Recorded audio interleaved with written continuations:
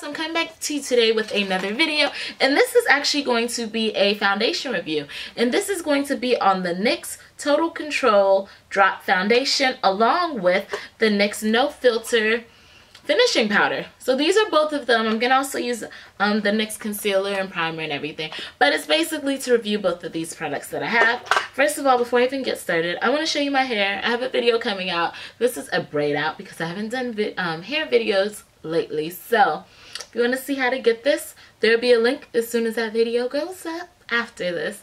But let's get started. So I went to the NYX store. I'm in West Palm Beach, Florida, and there's a new NYX store in the Gardens Mall. So I went there and got the drops. And let's see, what shade did I get? That's a good question. I got Mocha. So I went in there. The girl color matched me for Mocha because she had the similar complexion. So we did out of 3. She tried, and this was the one that I liked the best. So I got Mocha, and on here it says, it has a picture of coverage. So light, medium, full, and light is 2 drops, medium 3, and then full is 4 drops or more. So I'm kind of tempted to try it 2 different ways, but I'm just going to do it the way I've been doing it because it works. But I guess maybe one side I'll do one way. It tells you to shake because it's really watery. I don't know if you could hear it. It's super watery, like you can hear it. It reminds me of the the Cover FX drops. And let's see, with just a few drops, our Total Control Foundation delivers sheer to full coverage and velvety matte finish. Simply adjust the number of drops until the desired level of coverage is achieved. More drops, more coverage. So first of all, I'm going to start off today with the NYX primer and prime my face. And this is the NYX Pore Filler Primer. And I've worn this whole combination, but I'll tell you at the end how I feel about this foundation. But at least you'll get to see how it looks on your skin. And I'm just going to put it on my nose, right here where I get oily in the middle of my face, and go from there. So now that my face is primed, ooh, I'm not used to having my hair in my face, I'm going to go in with the drops. So this is the droppers, and literally I'm going to do half my face one way and then half. Normally I just put the drops on there, but I noticed some people like literally, well, you could tell when I put it on my face, you'll see how watery it is. It's literally like water. I like fuller coverage. I didn't do enough for more than one.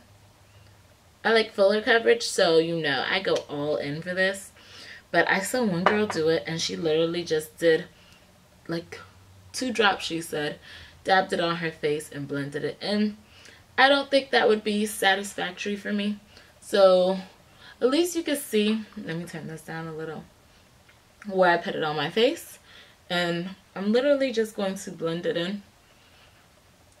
And let me come in closer that you can actually see. That's with 2 drops. That's half my face. There is no way that that was going to do my whole. But even with the 2 drops, I don't have bad skin, so as you can see, that actually covered pretty good. It's not bad, but my thing is, why I feel like you're wasting product by putting it on the back of your hand just to do that. I see some people drop it with this stippling brush. I'm using the BH Cosmetics stippling brush. I don't feel you can drop it in there because it's going to go straight to the bottom and defeat the purpose. So, like, I always forget foundation on the back anyway, so it's like, why even bother? I'm going to take this, I like fuller foundation, and I'm going, oh, I dropped it on my chest. That sucks. So, I guess I'm wiping more on there. But literally, this actually, the texture of this reminds me of my MAC airbrush makeup from them. And I literally I just drop until I'm happy. Because I'm going to go in a second time. I always do it around my mouth. And honestly, I don't use this much for the first. But it's just not squeezing as well as normal. But I'm going to sit there, put that on, and blend in. So this is light coverage. The thing that I do love about this is I don't feel like anything's on my face. Literally, you don't feel like anything's on your face, and it's amazing, and it's buildable. Because you saw the light coverage. This is like light to full coverage. And when I put it on, it's supposed to dry, I don't know. The girl says it's matte. I don't feel like it dries matte. Maybe like a natural matte, but if you look at my skin, you can actually see it kind of looks a bit glowy and moisturized. I don't have any moisturizer on my face because I literally just like use the wipe to clean it off, and my wipe doesn't have any oil residue on it. And this is with a primer, so it looks like it has a little glow to it. And that for me is full coverage. Like, yeah, that was enough to be full coverage. For me, normally, because I do less the first time, I'll go back in and just drop it around my mouth. As you can see, I'm not going over my eyes again. So I do have a little discoloration. I feel like underneath my eyes is darker. But this is it. It's light. Nothing feels like it's on your skin. It's like putting moisturizer on, which is awesome. And as you can see, like I have full coverage. You could saw before I have like marks there and a few on my cheeks. You don't see anything. And that is the perfect match for me. Look at that. So mocha, if you're close to my complexion, I can pull off a NW45 and MAC Cosmetics.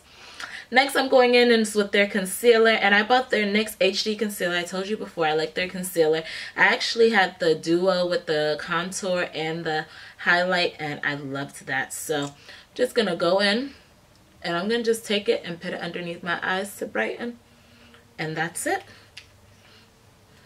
After that, I'm just going to take this with another NYX V5, their vegan line, and just blend that in. And I told you with their concealers, like literally, for me, their concealers like have an orange tint to it. So it's like it's correcting at the same time. So this is like my corrector and concealer all in one, which is awesome. So that's on my face. And I've worn this. I honestly tried it with a different setting powder because I bought this no filter. And honestly, I don't care for the no filter.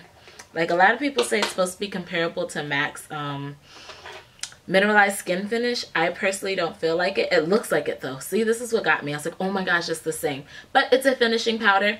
And even if I take some, like you can see it on my finger. Like, I don't know. I don't like the way it goes on. It looks like it gives a white tint. So more than likely, yeah, it looks like it. I've worn it. And I don't feel like it even holds up worth it. So on this, when you put it, it doesn't look bad.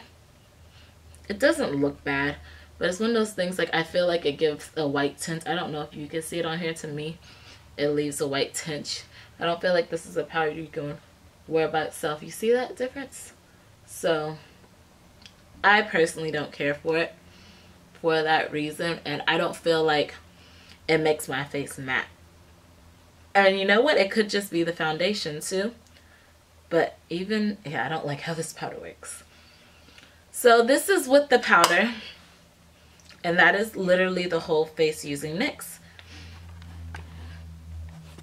So as you can see, this is my face. My face looks amazing. My skin looks healthy. It looks glowy still. Doesn't look completely matte, you can tell, but it still has like a glow to it. So it looks healthy, but I still think this powder leaves like a white tint to my face, but my skin doesn't look bad. So personally on this, the foundation, I do like it. I think it's great. Gives good coverage. It's light. I think this is a good day foundation. I would never wear it out though because I don't feel like it's oily friendly. You can see when I put it on, my skin looked moisturized, and literally I feel like I get so oily like super quick with this. You're gonna have to blot at least once or twice a day. At least once or twice. Especially with this, I feel like this does nothing to help with mattifying it. So this is like useless for me as far as I'm concerned. So I think it's nice to be on, but I feel like it's more combination skin, dry skin. It's not oily girl friendly. If you want to wear it to work, you work inside. Like I bought it, I'm gonna wear it. The powder I might return because I don't care for it at all, but I'm gonna wear it and I'll wear it to work. But my skin still has a glow to it. It's still moisturized, and I think it's gonna help. You can play with the primers and like a more mattifying powder, but I personally don't consider this like, oh my gosh, I have to wear this or buy it again. It's great because there's nothing on your face. If you want to quick go something light and be out the door, run errands, it's perfect, but it's not something you would wear out. So thank you for taking the time out to watch. I hope it wasn't too long, but thank you for taking the time out to watch, and I'll see you next time. Have a good one.